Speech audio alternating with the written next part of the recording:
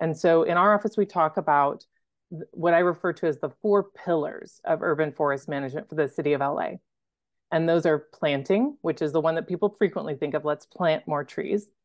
But the others are equally important. If you don't have all four, you don't have a healthy urban forest. So we have planting is one, maintenance. How are we taking care of the existing trees in our public right of way, our street trees, and in our parks?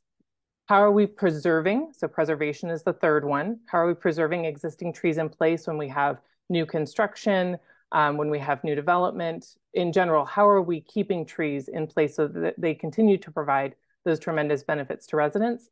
And the fourth one is engagement. And that's acknowledging that in a city, people are a huge part of the urban forest. They can either help the trees be healthy and stay in place, or it can have negative impacts. And a lot of people have feelings about trees in their communities.